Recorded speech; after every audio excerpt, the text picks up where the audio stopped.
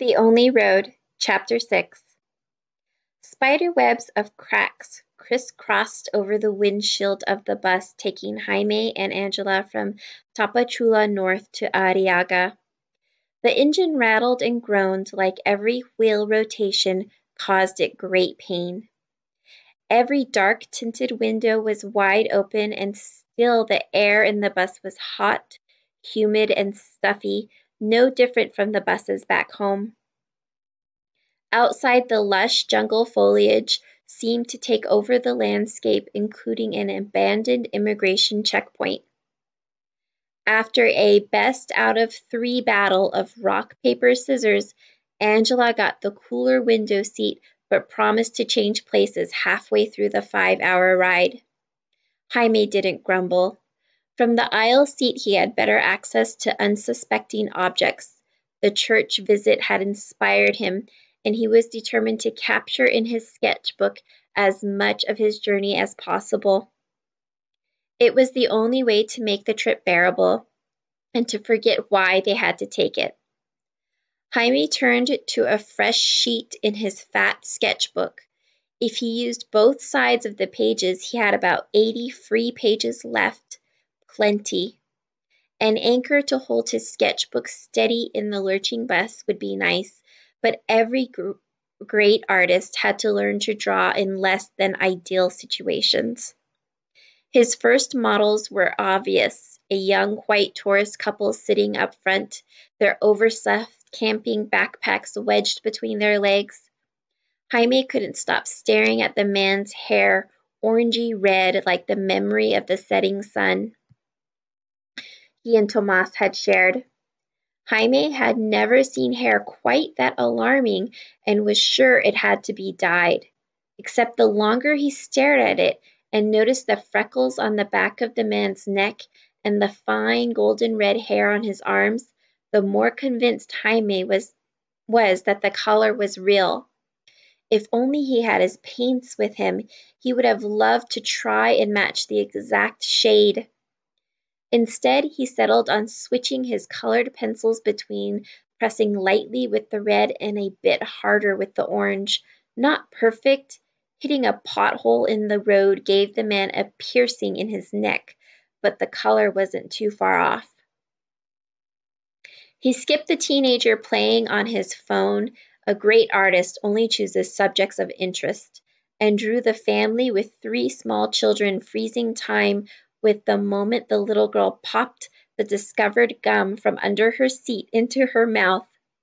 He was about to start on the 4 chickens, 2 white with black specks, 1 red, and 1 with plumas so black they looked blue, crammed into a wire cage diagonally from him, when he felt a tap on his shoulder. The small elderly woman behind him in a white embroidered linen dress motioned to herself repeatedly as she babbled in Mayan with an occasional Spanish word thrown in. Claro que sí. Jaime agreed with a grin as he turned around in his seat to face her. Although he didn't speak much Mayan and couldn't have translated her words, he understood what the little old lady wanted. He sharpened the brown pencil as the viejita smoothed down her silver hair wrapped in a bun. Friends and family sometimes asked Jaime to draw their portraits. Miguel had begged for one of himself dressed as Superman, and his little cousins especially loved being immortalized as cartoon caricatures. But this was his first time drawing for a stranger. What if she didn't like it? What if he made her look ugly? Angela turned away from the window where she'd been reading the name of every village they passed by, nodding encouragement. The bus bumped up and down as it trekked north, but Jaime rested the sketchbook steadily on the backrest as he shaded her diminutive features. He smoothed out her wrinkles and captured the brightness in her eyes. The hand-stitched embroidery surrounding the collar of the dress seemed to almost jump off the page. In 10 minutes he finished and tilted the book for her approval. She squealed with delight, placing a wrinkled hand on his cheek, but then pointed to the empty bottom right-hand corner, waving her fingers as if she were holding a pen. Jaime remembered what his fourth-grade teacher had said when they had studied Leonardo da Vinci's Mona Lisa. The famous painting is unsigned, but at least we know Leonardo painted it. If not, it would be virtually worthless. Not that his art was worth anything, but it was fun to pretend it would be. He switched from the colored pencils to the lead one and wrote his full name in a lavish scribble, Jaime Antonio Rivera Munoz. Slowly, carefully, he tore out the page from his book. He picked at the raw edge to remove the scraggly bits of paper. It was worth it to see the viejita's skin crinkle into a smile, to hear her utter words of gratitude he didn't specifically understand as her spotted hands clutched the portrait to her heart. At the next village, she once again nudged his shoulder. She stood barely 1.5 meters tall, with her fist outstretched. Jaime shook his head. No es necesario. Sí, she said, with such insistence it would have been rude for Jaime to disobey. He held out his hand and 3 coins tumbled into it. Gracias. He beamed at her as she waved her hands over him in a blessing and shuffled off the bus, one hand laden with her shopping bags and a cane, the other cradling his drawing as if it were a treasure. Angela, who had alternated between looking out the window and watching the transaction, nudged him in the ribs. How much did you get? Jaime turned over the heavier gold and silver coin and then the 2 bronze ones to read their value. 12 pesos. Look at you, Diego Rivera, Angela teased. You keep this up and you can fly us to Tomas on an airplane. Jaime rolled his eyes, but was secretly pleased. It wasn't too hard imagining he was related to the famous Mexican painter. After all, they shared a last name. But to someday be known around the world for his paintings like Diego Rivera, he couldn't imagine how great that would be. He did the peso-quetzal conversion quickly in his head. If he was right, 12 pesos would only buy him a drink, and if he was lucky, a cookie. Didn't matter how little 12 pesos translated to. He was now officially a professional artist. Nothing could take that away from him. There were no village around when 2 men appeared from the bushes and flagged down the bus. Their clothes were dirty and torn, as were their faces.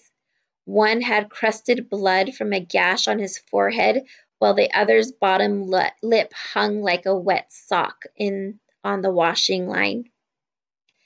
They each gave the driver a coin and hovered near the front instead of going the length of the bus and sitting down. About 10 kilometers later, the bus driver pulled over again to the side of the road. A truck zoomed by with a whoosh that made it feel like the bus would tip over.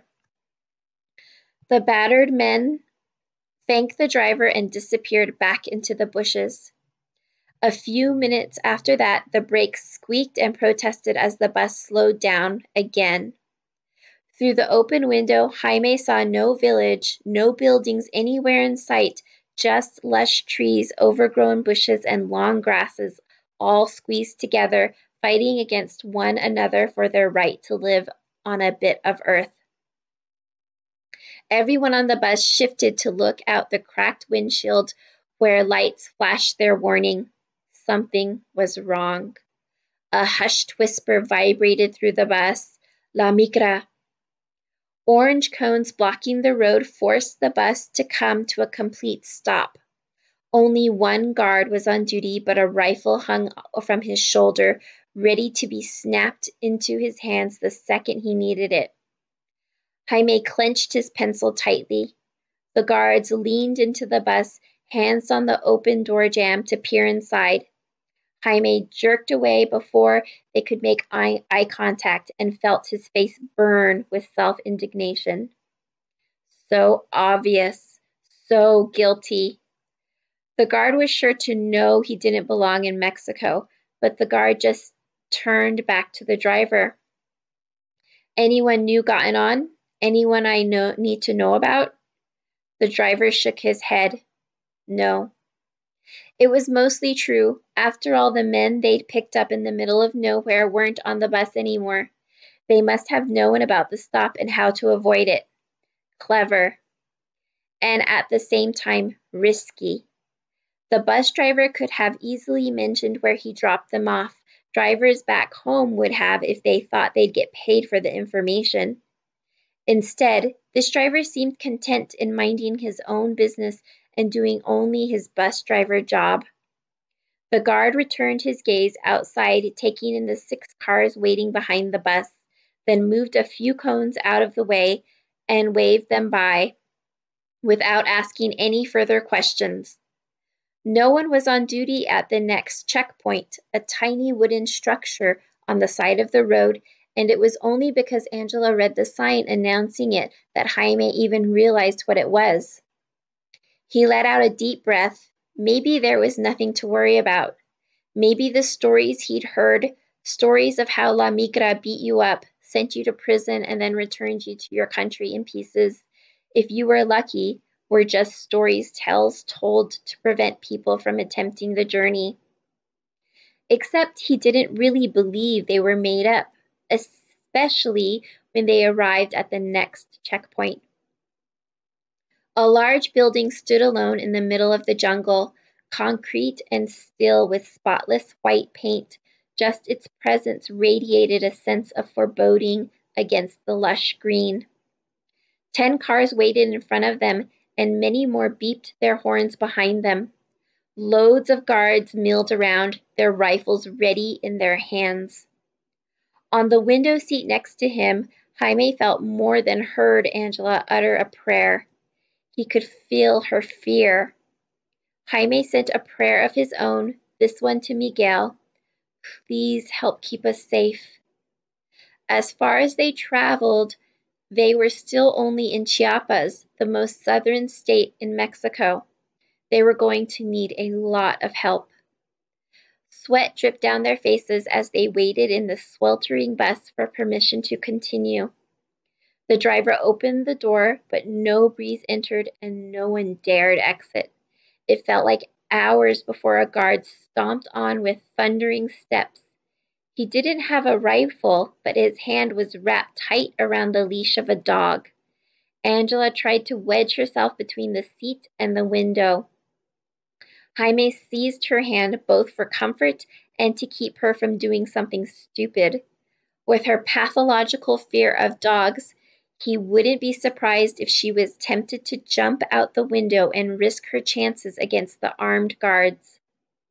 The dog, though, was small and looked like Snoopy with floppy ears framing its cute face. His black nose twitched as he investigated the front crevices of the bus. Don't worry, Jaime whispered so low he hoped Angela heard. He's just a sniffer. He won't hurt us. Except dogs smelled fear, and Angela was practically oozing in it. A sudden dread overcame Jaime. Maybe this was a new thing, training dogs to smell fear in people so the guards could weed out the foreigners. No, he thought, taking a deep breath and letting it out slowly. There was nothing to worry about. Unlike Angela, who still had the teeth marks on her leg from where she'd been bitten as a little girl, he liked dogs, and this one wasn't intimidating, especially if he imagined the dog sitting on top of his doghouse wearing an old-fashioned fighter pilot cap. After giving the driver a quick sniff, the dog started whining at the tourist couple up front. Abram las bolsas, the guard said, pointing to their backpacks. The orangey-haired guy said something in an unfamiliar language, but then opened his backpack. The guard rifled through and quickly came up with a little plastic bag holding what looked like dried herbs. Orange-haired guy tried to explain in his foreign language, but the guard didn't care. He looked out the window, checked the location of the other guards, and pocketed the bag before moving the dog on. The dog trotted down the aisle, panting in the stuffy bus, wagging his tail and poking his nose in everyone's luggage. Through his brown, black, and white coat, Jaime could count his ribs. When the dog got to them, Angela squeezed Jaime's hand extra tight. She kept shifting her gaze between the dog's open mouth and the open window. Jaime squeezed her hand back. Maybe it was Jaime's imagination, but the dog seemed to take an extra long time checking out their food bag. They'd spent the day in Tapachula, and while they'd kept their things with them the whole time, was there any chance someone might have slipped something incriminating into their bags? Were he and Angela mules transporting illegal drugs without knowing it? That had happened to Marcela's brother, and he had spent months in a Mexican prison. Or maybe the dog liked sniffing good food. Whether due to bravery or poor judgment, Jaime offered the dog a sniff of his free hand. No lo toques. The guard jerked the dog away to the next people, but not before Jaime felt the softest lick on his palm. In the back of the bus, the dog began barking like crazy. Angela cowered and held Jaime's hand to her chest, but Jaime, along with everyone else on the bus, glanced quickly to see what was happening. Two men were sitting on the bench in the back of the bus, their hands resting on two black duffel bags. Jaime couldn't remember if they had been on the bus at Tapachula or had gotten on elsewhere. He couldn't remember them at all. They weren't loud. Their faces could have blended in any other face on the bus. Could have blended into any other face on the bus, except the tourists up front. And their jeans and t-shirts were what everyone wore. If Jaime had to remember all the people on the bus, those two would have been left out. Maybe that was their job, to be forgettable. Except now, with the dog barking like crazy, no one would forget about them. The men, however, didn't even flinch. The one on the left, whose dark eyebrows joined above his nose, reached into his pocket and then held out his hand. The dog handler shifted to shake the man's hand and in an instant put his hand into his own pocket. It was impossible to see what happened unless you knew. And everyone on the bus knew. These two unrecognizable men had just bribed the guard to keep his mouth and the dog's shut.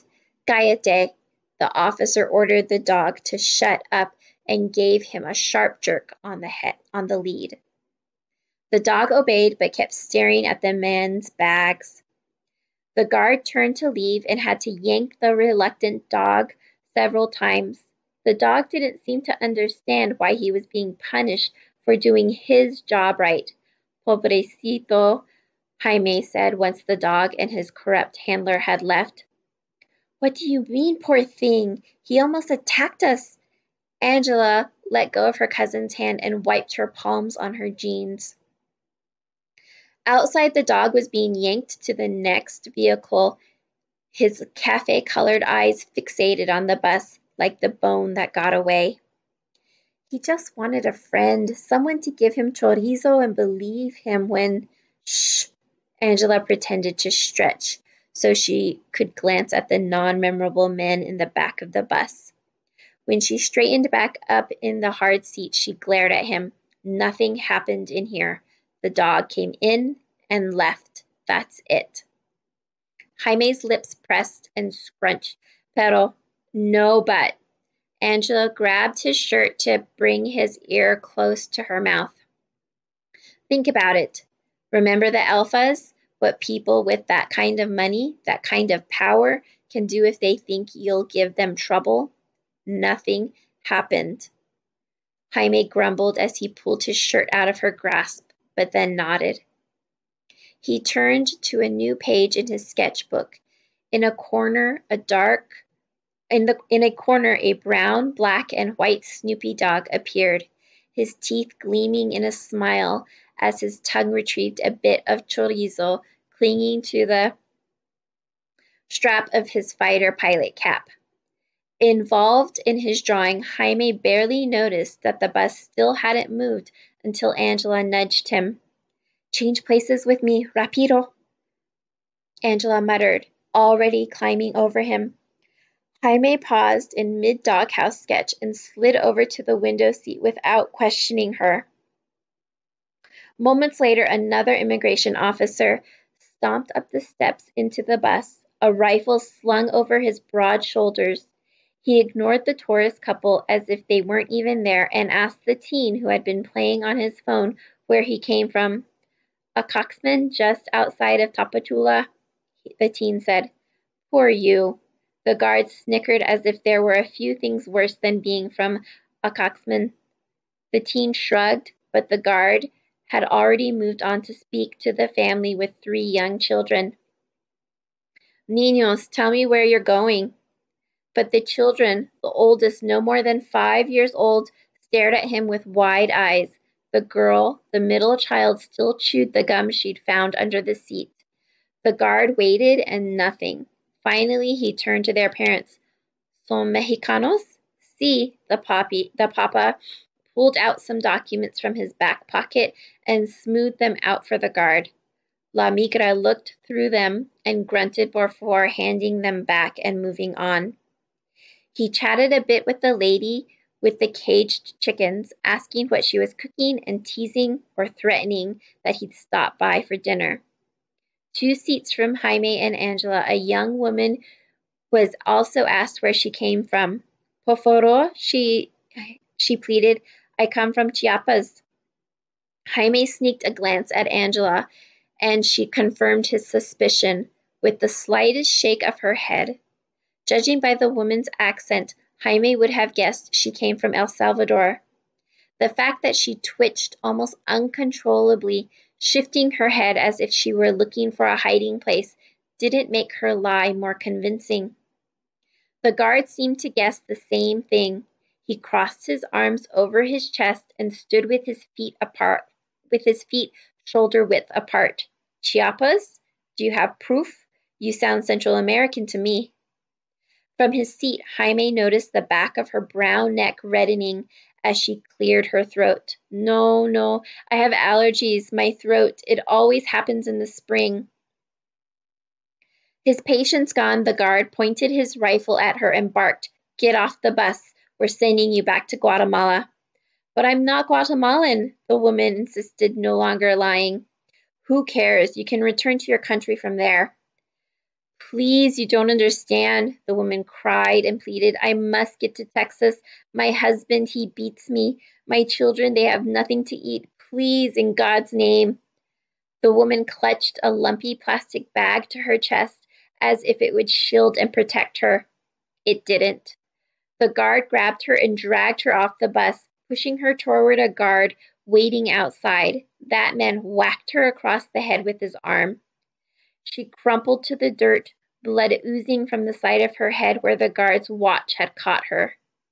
Not that he noticed or cared.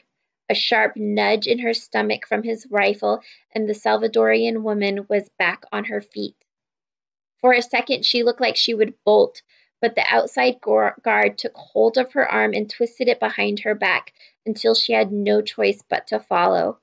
Her screams echoed across the jungle until she was flung into one of several windowless white vans waiting a few meters away.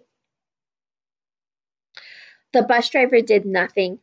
His job was only to drive the bus and collect the fare. If this was his regular route, he probably saw this happen every day. It took every clenching muscle in Jaime's body to keep from wetting himself. In a few minutes, that could be him and Angela too.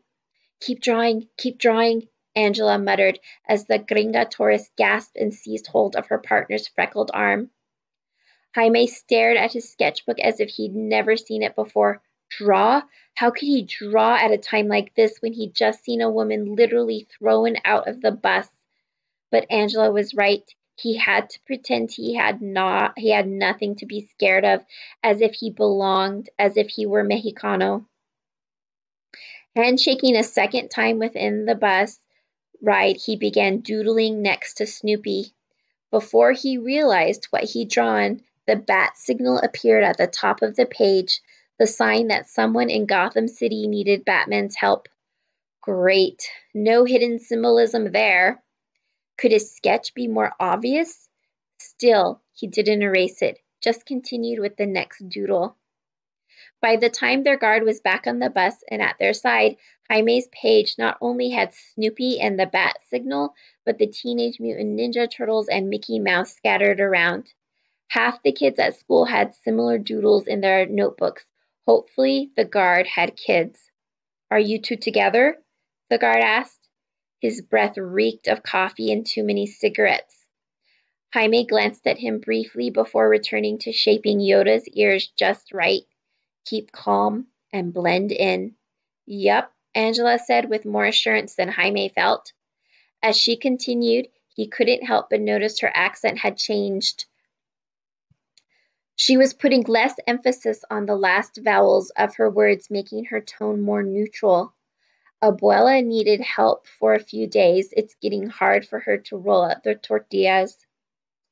The beauty about that lie was that it really wasn't a lie. Their grandmother was struggling with the tortillas and always welcomed any help.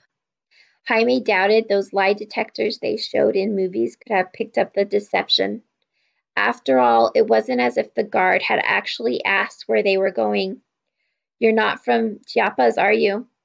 Veracruz, Angela named a different Mexican state without hesitating, but a state not exactly where the bus was heading, nor where it came from.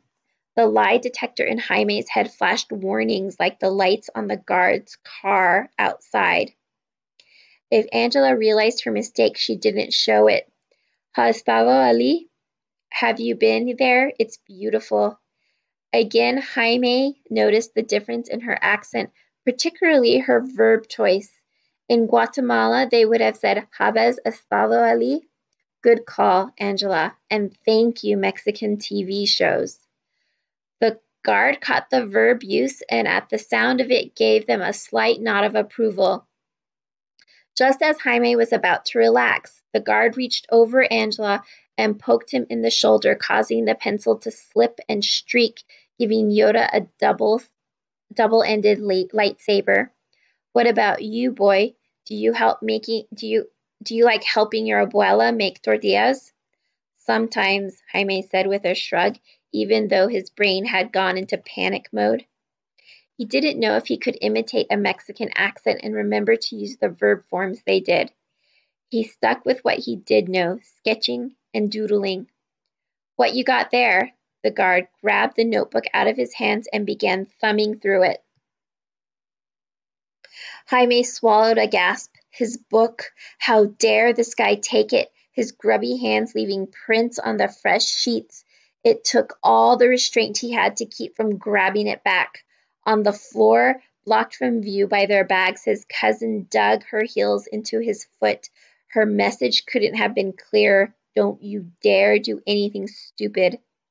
The anger turned to fear as he tried to remember what he'd drawn and whether there was anything that could obviously link them to Guatemala.